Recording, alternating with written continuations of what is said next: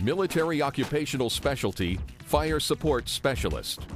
Moving with the fastest of our Army units, Fire Support Specialists, or FISTs, are the eyes of the artillery. From a forward position, these soldiers spot the targets, determine their coordinates, and send this information back to the battery so the guns and rockets they fire can precisely hit their targets. Because artillery operations are sensitive, you must qualify for a secret clearance in this MOS.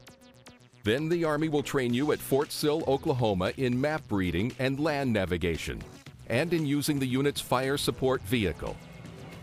You will also train to operate various communication devices and train to operate the laser rangefinders that are unique to this specialty.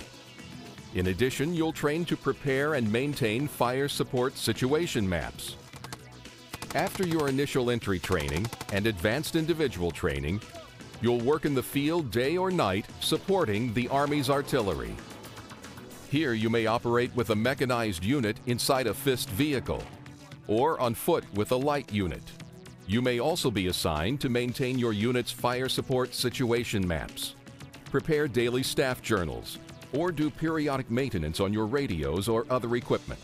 Serving in this MOS can help you transition from the military to the civilian employment sector, because your skills in leadership, teamwork, and problem solving are skills and values in demand by civilian employers.